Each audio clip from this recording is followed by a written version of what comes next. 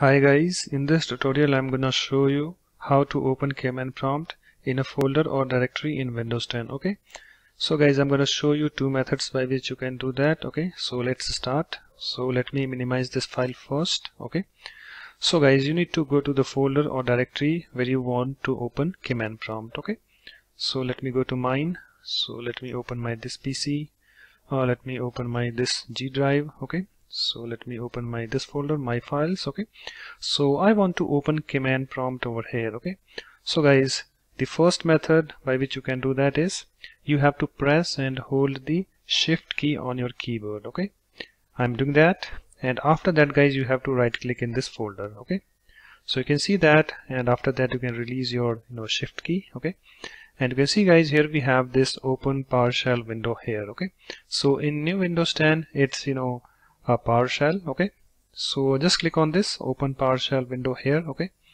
you can see guys, we have this PowerShell window opened, and after that guys, what you need to do, you have to type this command start cmd. Okay, and after that hit enter key on the keyboard, and you can see guys, we have this command prompt opened. Okay, in this folder.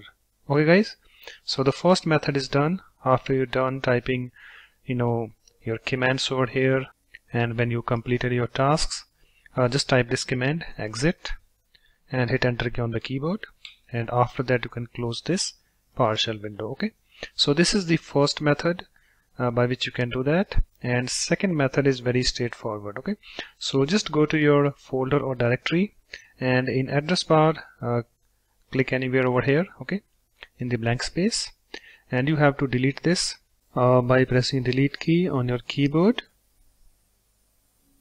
Okay, so you can see we now cleared this address bar. Okay, and after that guys, you have to type this command cmd. Okay, and after that hit enter key on the keyboard.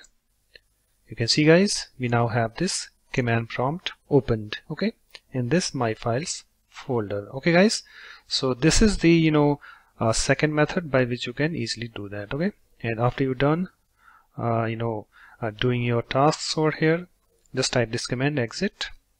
Okay, and hit enter key on the keyboard. It's now closed. Okay guys, so that's it. In this way you can easily open command prompt in a folder or directory in Windows 10. So thanks for watching. If you like my videos, please support this channel by subscribing to it. Thanks. Bye bye.